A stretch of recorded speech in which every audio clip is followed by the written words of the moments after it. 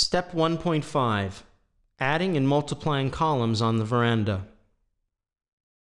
Now let's place 4 columns to create a veranda on the south side of our model. The first and the last column will align with the 2 side walls, while the others will be equally placed and run parallel to the south wall. Use the grid snap and turn on the column tools. Now load the settings of the preset column 01 from the favorites.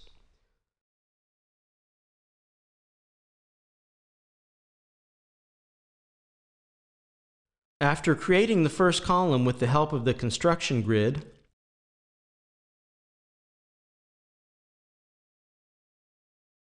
let's switch off the grid snap and turn on the temporary guidelines,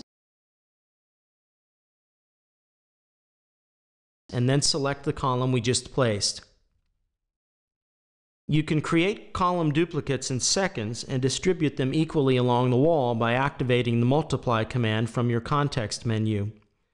You can access this menu by right-clicking your mouse.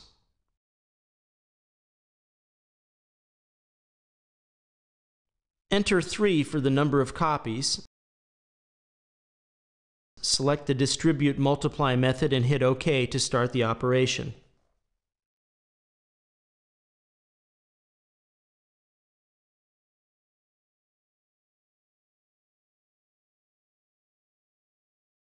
Zoom into the selected column and click its top right vertex with the checkmark cursor. This point will be the origin point of the multiplication. Now zoom out and move your cursor to the bottom right corner of the existing wall to bring up some temporary guidelines.